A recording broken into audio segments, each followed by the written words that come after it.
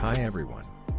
Daimler Trucks North America announces an increased investment into its lineup of all-electric semi-trucks, the eCascadia heavy-duty semi and the M2 medium-duty trucks. Last year Daimler began the first deliveries of its Freightliner eCascadia long-haul electric truck. A limited and experimental initiative that has now taken to the next level with a production escalation that has allowed them to open the configurator for new customers who can already start making their reservations. The goal is to start mass production in 2022.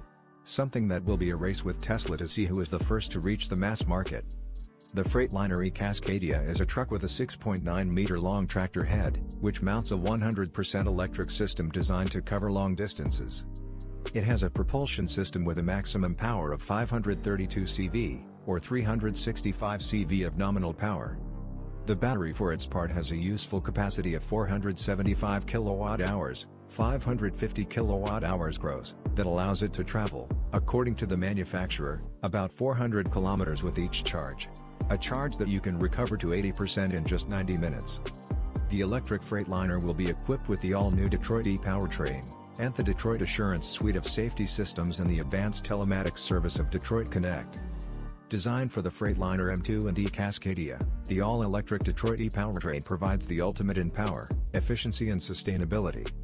With maximum torque to get loads moving and quick, smooth acceleration, the Detroit e-powertrain is much more than electric, it's the future of electric-powered trucks.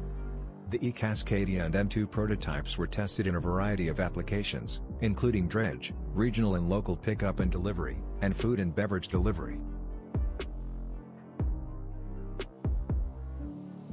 Thank you for watching the video, and do not forget to support us, like and subscribe to the channel. I wish you a happy day.